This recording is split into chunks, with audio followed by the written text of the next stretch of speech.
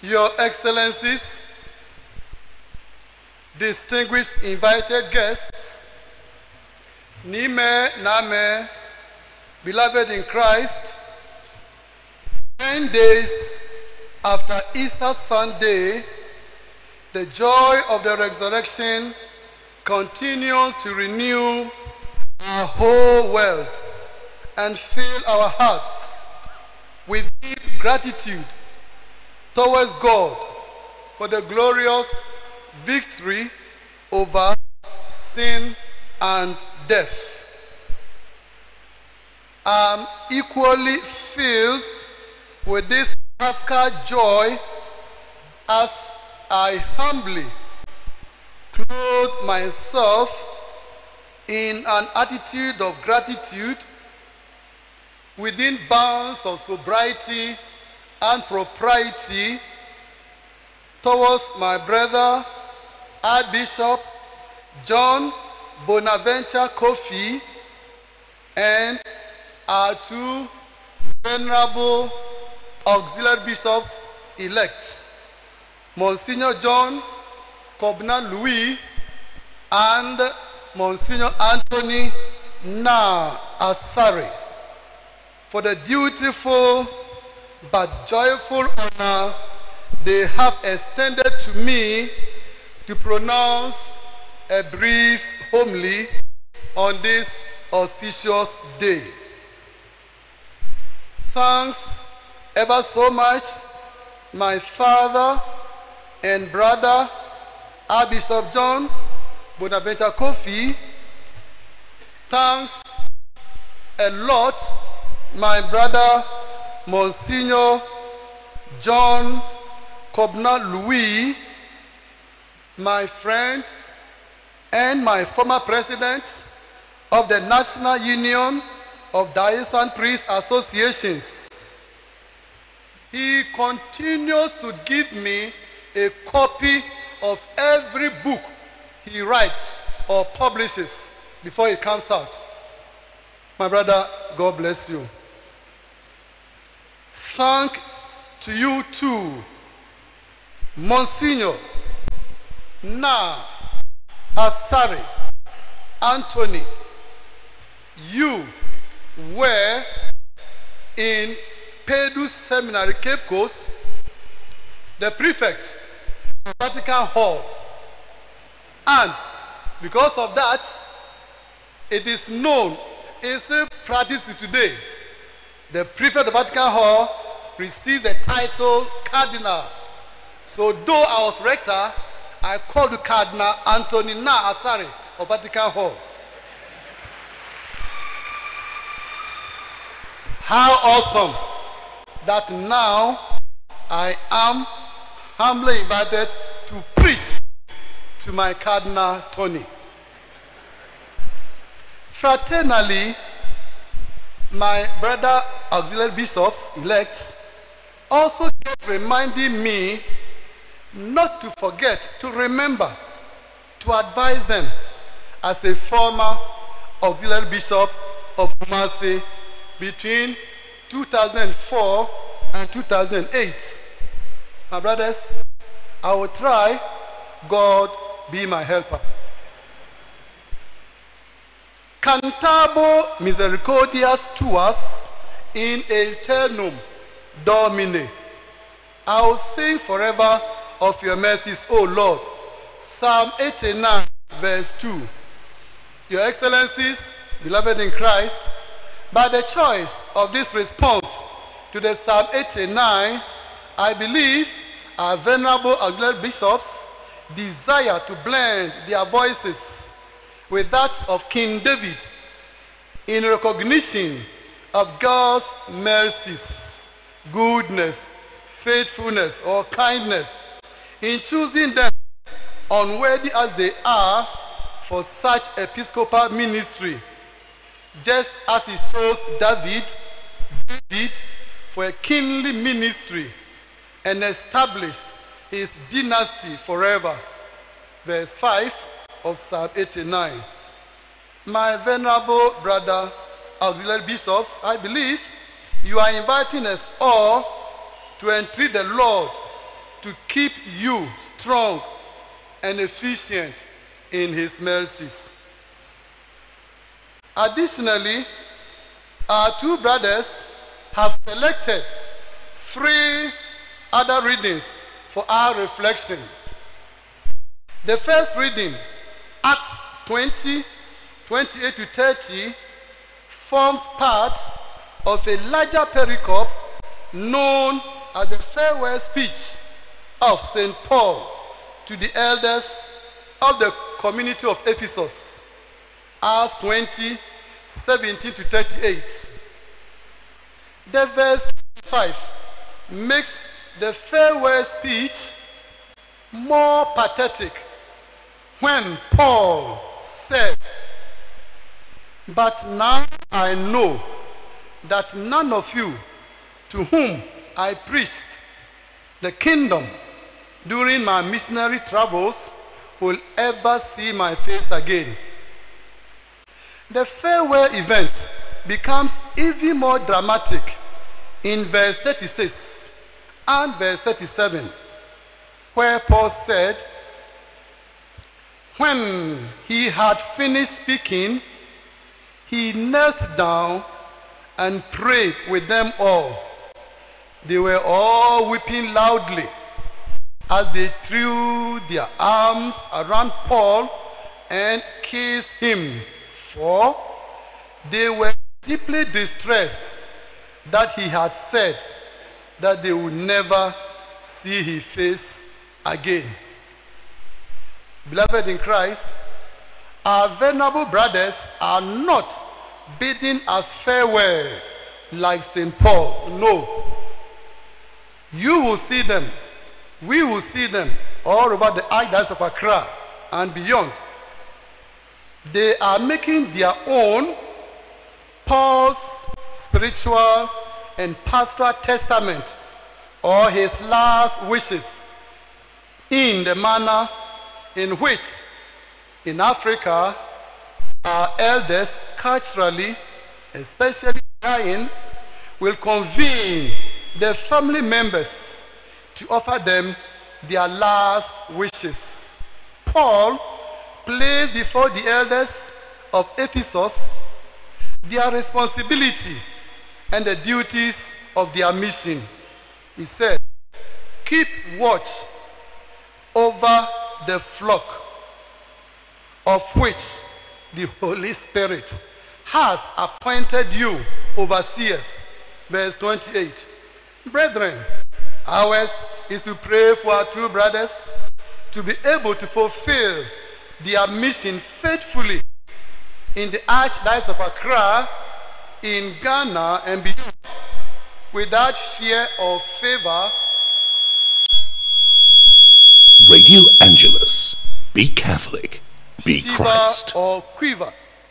Radio Interestingly, Angelus. Be Catholic. second Be reading, Christ. 1 Peter 5, 1 to 4, also constitutes a farewell speech, or the last words of 1 Peter, spanning from 5, 1 to 14. The elders of the community that Peter was addressing are to exercise their leadership with the same selflessness that characterized Christ's own life and death. Like the presbyters of old, we are all encouraged to stand firm in the face of the numerous sufferings and challenges inherent in our pastoral responsibility, with a free and willing disposition, not lording it over the people, not seeking shameful profit, but being examples to the flock. My dear friends, our venerable auxiliary bishops will again stand in need of our prayers in that regard. They stand in need of our optimal and collective support in the spirit of synodality mission, communion, and participation. Our brothers want us to pray for them to be able to assist the diocesan bishop, my brother John, and the whole archdiocese in leading us along the path we have traced for ourselves. Arise, Catholic faithful, rejoice and renew. Renew our baptismal commitment to fill our spiritual emptiness, to mend our brokenness, to banish our hopelessness, our helplessness, our moral recklessness, and restlessness with the help of God. Comes from the concluding chapter of St. John. Jesus, the risen Lord, we can say, gives his farewell speech to Peter and the rest. He calls Simon by his family name, Simon, son of John. Do you love me more than this? Peter's threefold answer is strategically solicited to remind him and us all of our threefold denial of our master.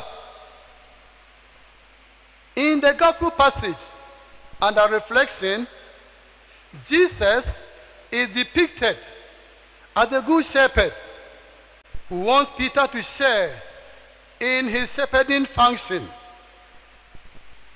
Mutatis mutandis, Jesus invites our two venerable auxiliary bishops, all of us by extrapolation, to demonstrate an impeccable, irreproachable, immaculate, stainless, sinless, and exemplary shepherding role in his footsteps.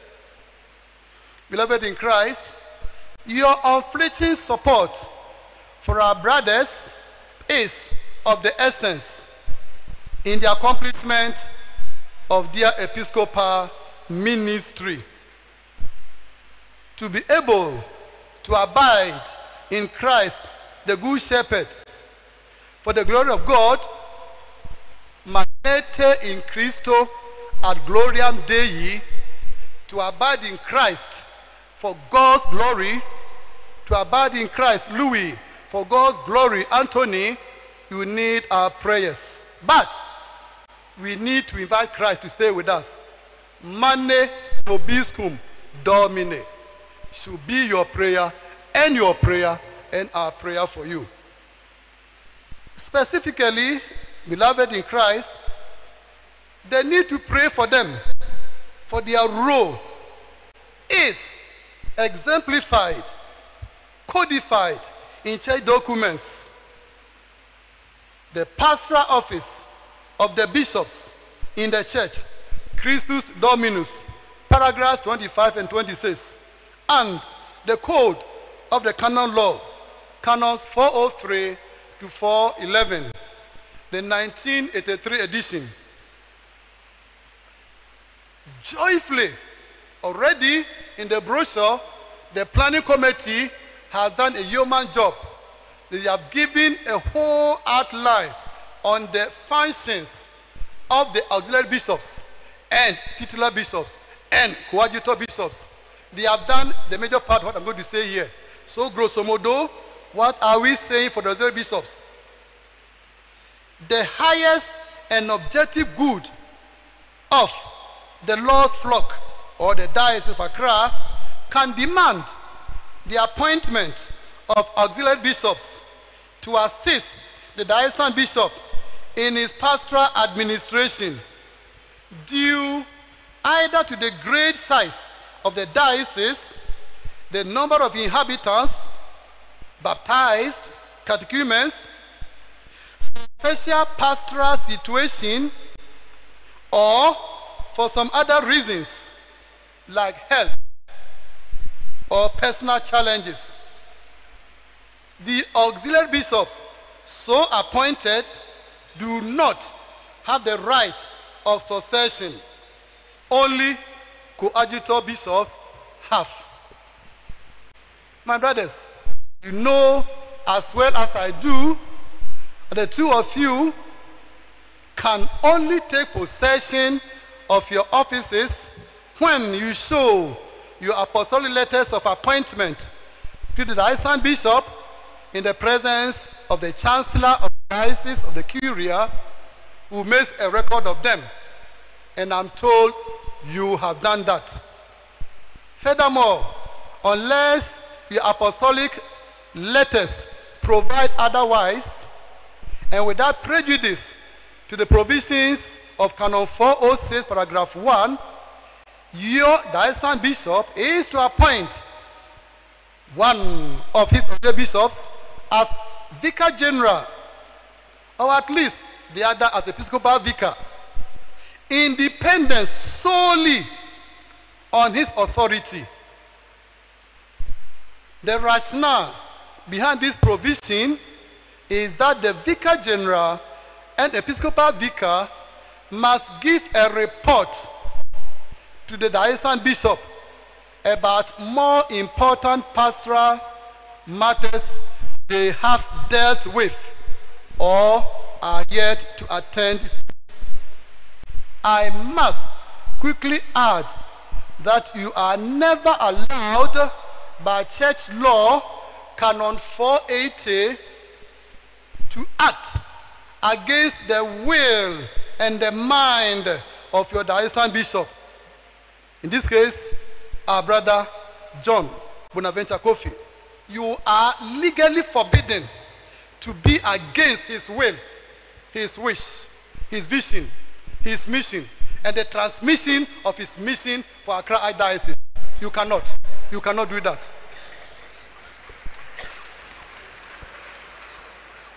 May I therefore be permitted to propose a few practical considerations for your meditation and action, just as you asked me to. You said, Your Grace, don't forget to remember that you are auxiliary bishop. Tell us how to be auxiliary bishop. So 8 practical pieces of advice for you.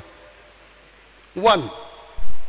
It is jovially said that the coadjutor bishop always goes to the diocesan bishop and inquires about himself, whereas the auxiliary bishop always goes to the diocesan bishop and report on what he was assigned to do and ask for more job to do. That is your job. Ask for more job to do. Don't ask about yourself. When are you going to retire or resign? Hey, that is not your job. Number 2, proverbially, it is not common for a walking stick to be taller than its owner or user.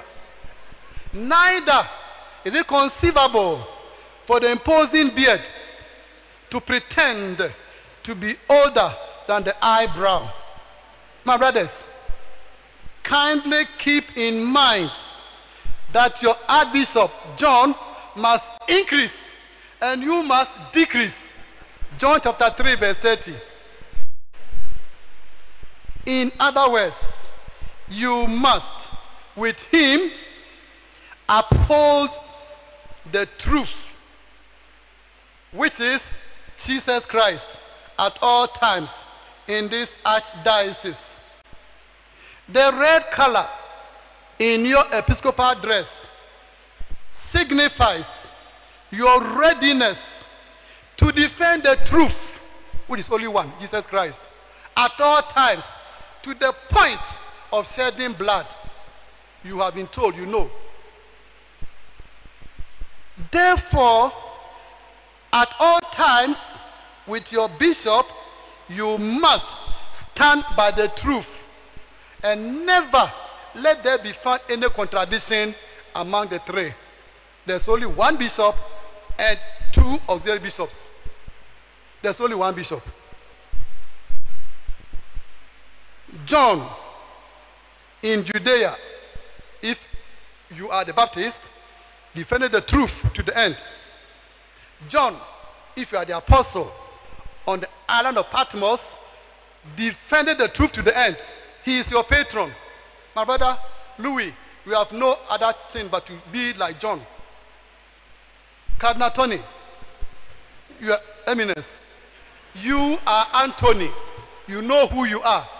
Anthony, the Franciscan friar, the theologian, the pastor, defended the truth in Lisbon, Portugal, in Paris, France, and in Padua, Italy, till he died. You must defend the truth, Anthony. That is your name and your calling. 3, you are surely conversant with the saying, what the elders, the old people, see sitting down, what they see sitting down, we the young, those standing, cannot see. The diocesan bishop's vision and strategic planning initiatives are the ones guiding the archdiocese, notwithstanding your lofty ideas. You have them, but there's only one vision guiding Accra Archdiocese. Remember that, in fact, you are not bishops of Accra. You are titular bishops. Louis, are you not titular bishop of Feisatano? Tony, are you not titular bishop of Castellano in Numidia, in Algeria? Go to your diocese. What are you doing here? So technically, geographically, canonically, you have been seconded to Accra. This is not your diocese. It is clear in your minds. I'm only telling the people. You know it. Therefore, when you have done your duty, you should say with the Latin scholars, servi unitiles sumus. We are useless servants. Luke 17 verse 10. Those who like Greek, gar akreioi esmen. We are useless servants. We are not profitable servants. We are not worthy. We have just done our duty, but a soft word will be, we are mere auxiliary bishops. The Oga, kwata is John Kofi. He is the Oga here. You may love to hear that when I was auxiliary bishop in Kumasi, 2004, 2008, my non-existent diocese was located in Kela, in Mauritania. So I share a boundary with you, Mauritania, Algeria. We will go and visit our dioceses. Anytime I travel for Rekowa or Seka meeting, my priest will say, oh, he has gone to his diocese. Yes, I've gone to my diocese. So once again, it's just a repetition. Accra is not your diocese. A word to the wise is enough. 4. Look at this observation very well. It has been observed that the elephants in La Côte d'Ivoire are very special of all their kind in West Africa. They are very large ears, but a small mouth. Do I need to expatiate on that for you? Do I need to ventilate that observation, or elucidate, or elaborate, or exponentiate? Your ears could be as large as the ears of the Ivorian elephant, but your mouth must be small. You understand that. 5. Anatomists also observed that all the major vital organs in the human body are hidden. They don't make any noise. Yet they are efficient. The heart, the lungs, the liver, the kidneys, and the pancreas do not make any noise, yet they work without pomp and pageantry. I humbly invite you, therefore, to seek to avoid whatever is so popular, whatever is so nice, avoid whatever is so cheap, and whatever is so beautiful. Avoid all these four. 6. We are still in the Easter season. We recall that upon receiving the intelligence report from Mary Magdalene, Peter and John both ran to the tomb. However, John Louis and Tony Asarina waited for Peter Kofi to enter the tomb. You get it? Both ran. John and Peter. In this case, John Louis and Tony Asare ran faster to the tomb, but they waited for Peter Bonaventure, John Kofi, to enter the tomb. He decides, not you. You surely are the 2 ears, the 2 eyes, the 2 hands, the 2 legs of the diocese bishop, but there is only 1 head. I've never seen 2 hairs. Never seen 2 hairs on one human body. I've never seen that. 7. I have personally observed that it is quite difficult to drink a very consistent okra soup with 1 finger.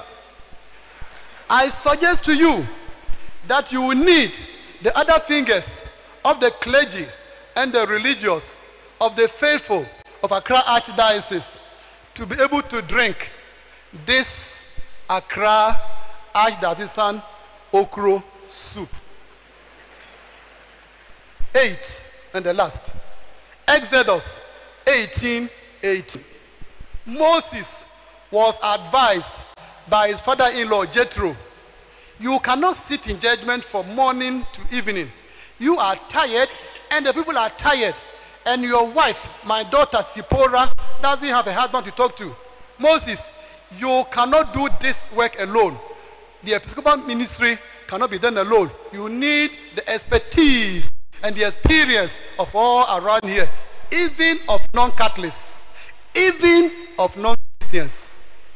May God, who has brought you this far, lead you thus far to him. May goodness and kindness follow you all the days of your lives, so that in the Lord's own house shall you all dwell forever and ever. Amen.